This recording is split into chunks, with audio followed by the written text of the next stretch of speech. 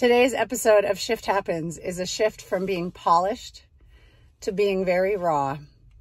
And yesterday when I went to see my oncologist, I was so excited to hear my Oncotype test results, and we don't have them back yet. So I basically got a dose of, here's your pathology from when the tumor was removed. Well, I've already seen that report. I've already met with my breast surgeon. So in all honesty, I was a little frustrated. I'm a quality time person and I like to maximize the minutes. I also don't want to waste money on a doctor's appointment that tells me something I can read on a paper. Remember the days when you'd go to college class and the professor would be preaching the textbook you just read and you realized, I'm either going to not read the text and come to class, or I'm going to read the text, study on my own, ditch class, show up for the exam and ace it.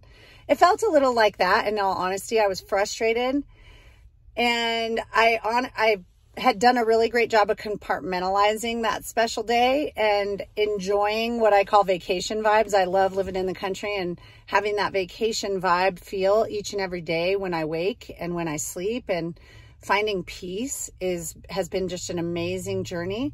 And so I was absolutely exhausted. Turns out after opening that box and letting all those emotions release, I was very tired.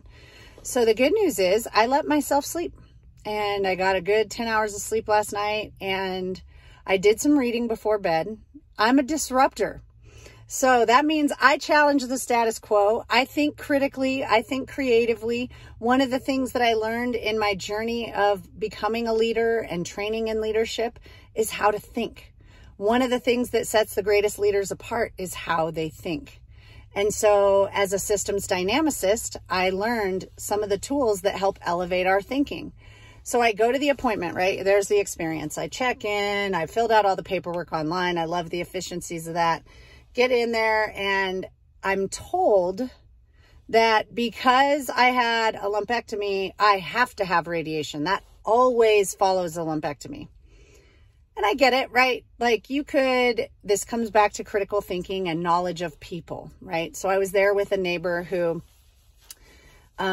also recently survived cancer, a different type. However, she wishes that she had known she didn't have to just blindly follow what they said.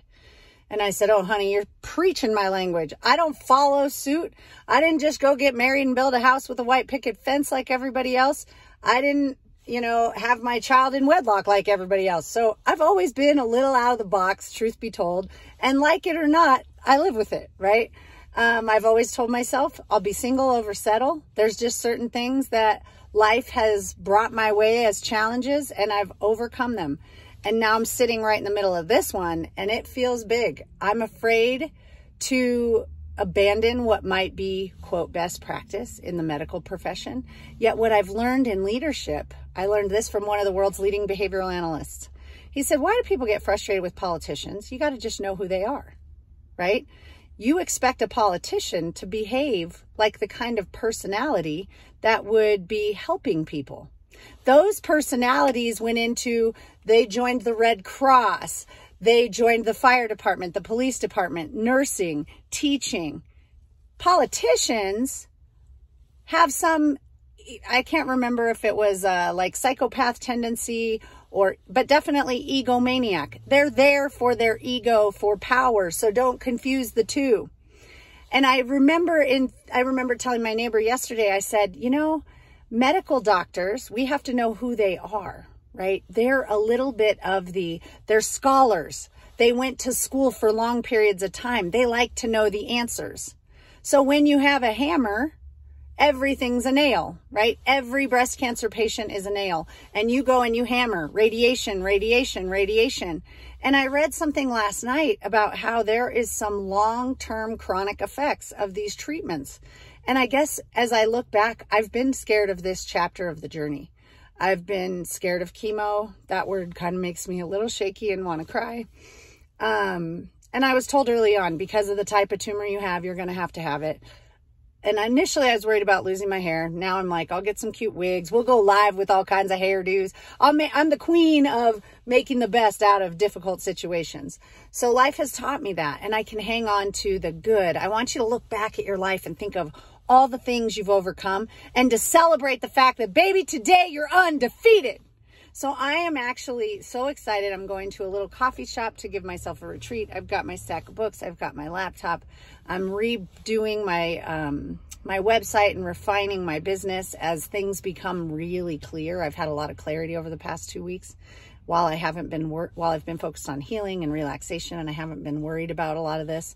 So I'm just here making requests because I know that when we put good thoughts into the universe together, amazing things happen. I want you to read the book Mind to Matter, or at least skim it. I've met a lot of people who say, I don't read. I'm like, wow, you're missing out, man. There's so much good information in the world that you're missing out on. Knowledge is power, my friends, if you act on it, right? Knowledge should lead you to growth, should you choose to actually implement and behave differently because of the knowledge, right? Some people just gain knowledge and they do nothing with it. They continue the patterns of behavior that got them to where they are today, and that's why they plateau. We're talking about rising, up-leveling. So I'm here to make a big prayer request today, and that you pray for clarity in this journey. I've got a stubborn Irish spirit and am a bit of a disruptor. I like challenging the status quo. I like seeing the world evolve. And I really love being a human and seeing the best in all people from all walks of life all over the world. And I know that's not a traditional, typical mindset, right? I escape the status quo in a lot of ways of thinking, and I find joy in that. And so part of me wants to escape the status quo and say, I feel amazing. I'm more disciplined than most people. I have been studying foods and its effect on the body since I turned to my Conscious Cleanse book. I thought it was 2015. My little pledge that I had to sign and date in that book said 2014. So it's been a journey. I've had, I'm on my 9th year with health. All those baby steps have led to accumulation of strength. There is absolutely nothing that tastes as good as cancer feels, period, hard stop. So I've reframed my thinking around food completely. I made it through the holidays without indulging in any sweet treats. And turns out it was just fine. I didn't have the inflammation that sugar brings to the belly. I slept better. So I'm able to see the bright side amidst a shitstorm, if you know what I'm saying. So I'm willing and able to do all of that. And I get that the medical field has to navigate what's best for most. So anytime I hear we always and every time, I thought, that doesn't sit well with me, because my body and behavior is unique in a lot of ways. Yes, there's patterns and trends, right? I'm a scholar too. I love research and I love meta-analysis. I love seeing what trends exist. So I just pray for clarity and for the right information to cross my desk so that I can make an informed decision. And I love you all. This is going to be the hard chapter. The other part was a little bit hard emotionally, roller coaster, mastectomy, chemo, lumpectomy, genetic test results, all these crazy things. And it was a little bit of an emotional journey, but this is where there's some long-term consequences to the decision that I make, and chronic effects that come from being an ill nation focused on prescriptions. And so with that, I ask for your prayers, sending you loads of love and light and joy.